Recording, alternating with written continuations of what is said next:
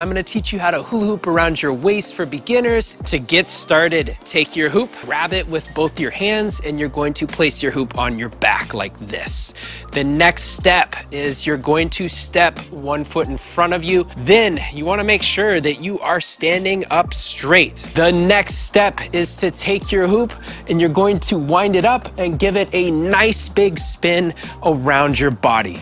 And you're really going to focus on that rocking back and forth motion. Make sure to avoid rocking from your shoulders like this, because if you do that, there's a chance the hoop may just fall right down. Really focus on isolating your shoulders and doing that rocking back and forth motion while really flexing those ab muscles. The hula hoop size that you use is super important. For the beginners out there, I do recommend that you use a larger hoop size. Usually larger hoops are easier to use when you first start out.